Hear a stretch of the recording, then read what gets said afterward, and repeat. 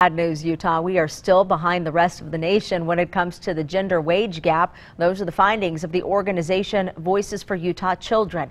Now, the report finds in Utah, a woman makes an average of 70 cents for every dollar a man makes. Now, that's below even the national average, which is about 77 cents for every dollar. In the nation as a whole, women need to earn a bachelor's degree to earn the same amount as a man who only has 2 years of college. In Utah, a woman needs a master's degree to bridge that gap. Utah has the fourth largest gender wage gap in the nation. The nation as a whole is on track to close its gender gap by 2047.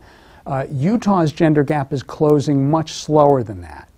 In addition to having one of the largest gender gaps in wages between men and women, we also are closing it at the second slowest rate in the country. And as a result, we're going to be the next to last state to close our wage gap. Now, according to this group, at the current rate, Utah's wage gap will not close until 2087, which is 40 years behind the rest of the country. According to the report, if the state's wage gap rose to just the national level, it would add $1.6 billion into the economy and could help reduce poverty. That'll have a terrific effect in reducing poverty and helping those families and children that are most in need, that are the most vulnerable to falling into that trap of multi-generational poverty.